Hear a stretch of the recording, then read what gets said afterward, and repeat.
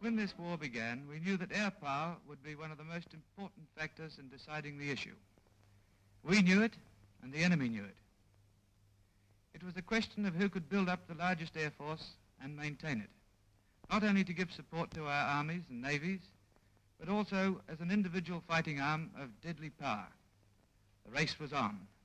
To build up air superiority meant, first of all, production, the designing and building of new aircraft that would fly further and faster and carry more bombs and guns than those of the enemy.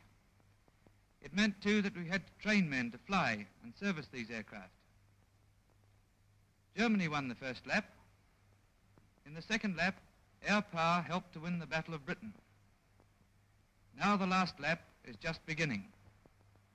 We have the planes, but we need the men. In building up our air power, New Zealanders have already done their share. They fought in the Battle of Britain, they fought in the skies over Africa, and today they are flying some of the aircraft that are helping to win the Battle of Europe. From New Zealand have come fighter and bomber pilots, navigators, bomb aimers, air gunners, radio operators, and technical personnel who have earned a reputation for skill and daring.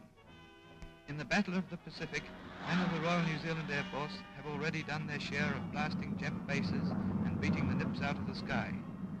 They have learned to fight under conditions that are far from ideal, living on bases in the sticky, clammy heat of the tropics.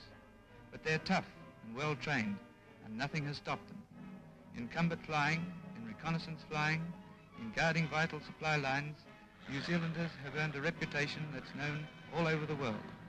But the Allied nations haven't won the war yet. We have to keep on beating the Nazis and the Japs in the air. We have to keep on guarding our supply lines and keeping the sea lanes open for our armies and our ships and our supplies of war.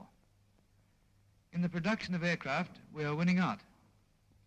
But the more aircraft we have, and we will have them, the more men we must have. We need those young men now because it takes time to train them. We are looking to all young men between the ages of 18 and 31 to help us. And if you can help, if it sounds like your job, well, I ask you to join up right away.